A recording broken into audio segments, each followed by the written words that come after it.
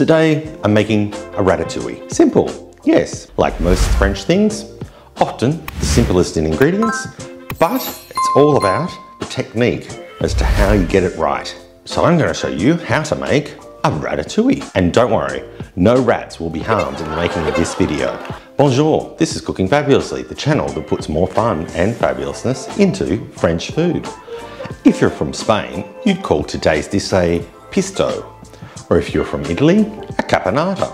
In fact, there's many different versions of the ratatouille that we know here in France, all around Europe and the globe. You'll even find that there's Turkish, Greek, Georgian, Hungarian, Romanian, and Moroccan versions of the French ratatouille. But I don't think they'd be calling it a French ratatouille. The name ratatouille comes from the French verb touiller.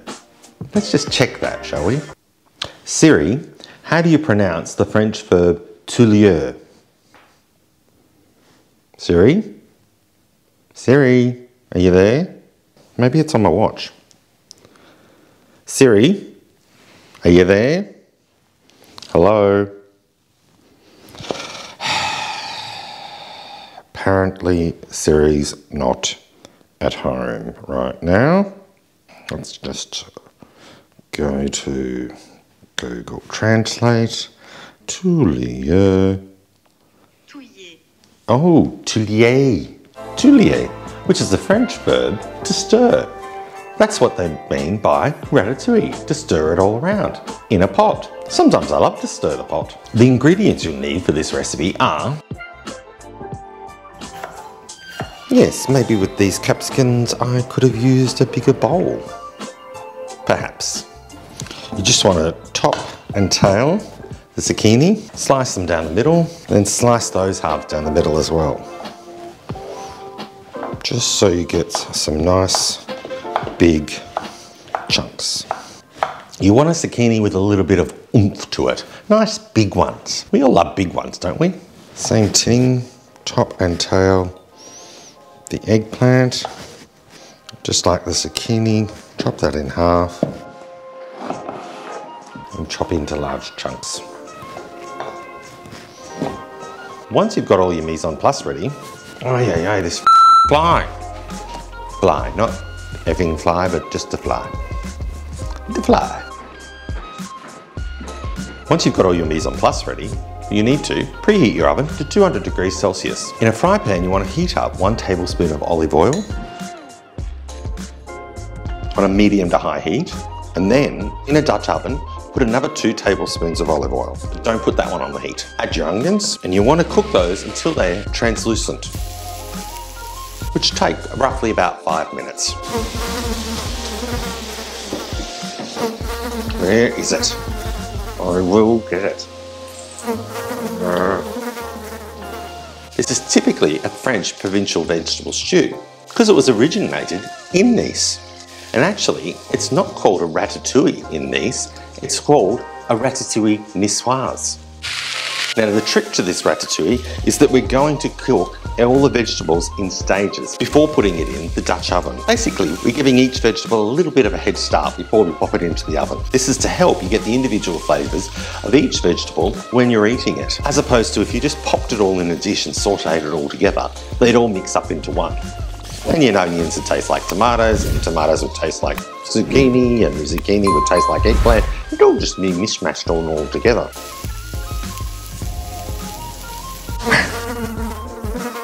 No. No.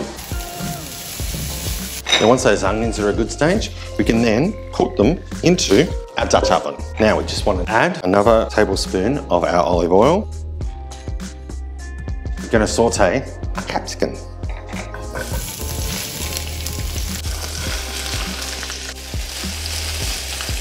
And we want to cook these for about 5 minutes. As they're cooking, give them a bit of a stir around. You do want to get a bit of colour on them because, in this case, colour equals flavour. You don't want them burnt. You want to get a little bit of, you know, brown around the edges, so to speak. So, once you've got a bit of colour on those, carefully remove the fry pan, place those capsicums into our Dutch oven and mix around. Another tablespoon of your olive oil. And this time, we're doing our zucchini. or courgettes, and again, cook them for 5 minutes, stirring occasionally to make sure they don't burn. Where are you? No matter what's going on in the kitchen, if you've got something on the stove, always keep an eye on it. Rightio, once you've got a bit of colour on those zucchini,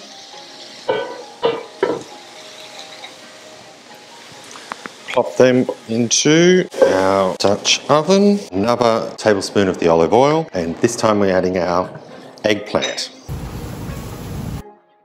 Now with the vegetables that we've got in here in the Dutch oven already, we can give them a little bit of a seasoning, a little bit of salt, a little bit of pepper. I like to season with salt and pepper. Some people just say salt, but I like a little bit of oomph in my cooking. I like a little bit of oomph in everything, really. So once you've got a bit of colour, plonk that, eggplant, plonk. Place the eggplant. We're going to add our remaining olive oil. We're going to toss in our tomatoes.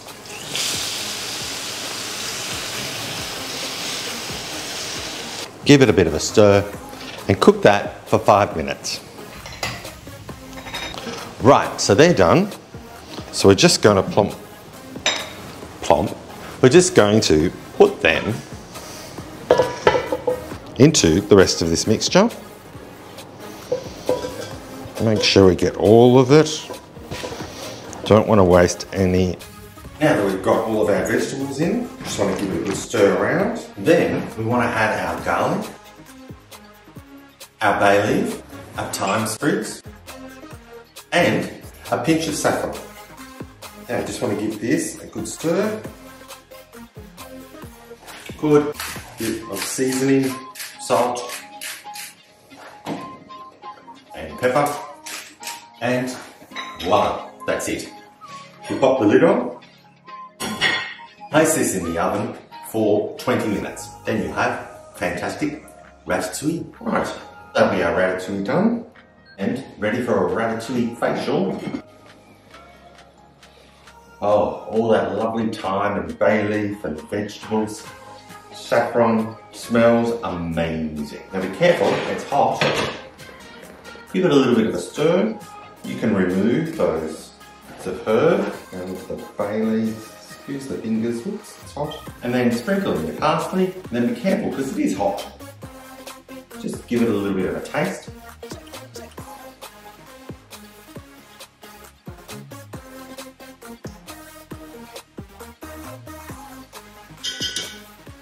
Beautiful. There you have it, my ratatouille.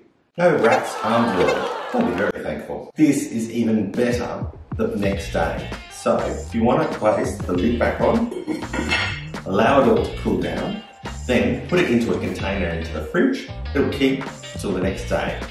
It'll actually keep in the fridge for up to 5 days, and it just keeps on getting better as it goes. When you want to serve it up though, make sure you leave it out of the fridge for at least a couple of hours, that way it can come up to room temperature. If you like this video, press the like button. And if you're new to Cooking Fabulously, then hit the subscribe button and the little bell notification right next to it, and that way you'll get an email every time I release a new video. And really, who wouldn't want that? I know I would.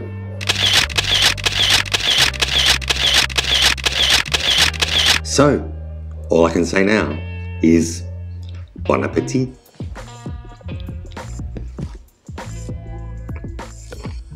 Yum. Don't worry, I'm not gonna eat all of this. No, not all. Well, at least not all of it today. Do you want something? What do you want? Do you want some of the ratatouille?